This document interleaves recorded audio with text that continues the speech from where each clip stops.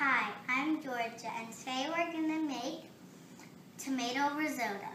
The ingredients you will need are arborio rice, canned tomatoes, some onion, olive oil, white wine, chicken stock, butter, and Parmesan cheese. Now we're going to crush our canned tomatoes because I've just opened them. And you can just crush them with your hands.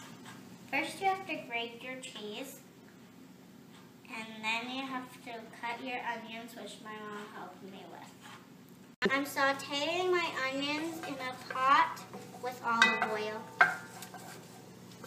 Onions are translucent. You can add your rice and then add your white wine. And I'm going to add in my rice.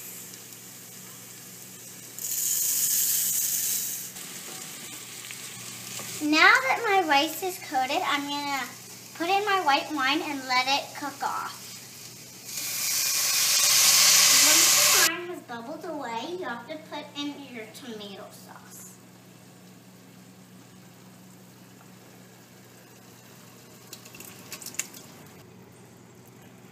Once your tomatoes have cooked off, you can put in your chicken stock and put it in a little bit at a time, and that's it. After you put in your chicken stock, you're gonna stir. Once your rice has cooked, you add your butter and your cheese. And I forgot to mention the salt and pepper, which we put in.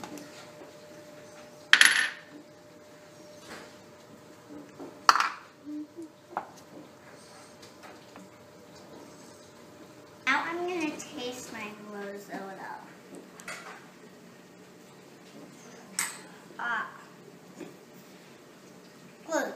Good.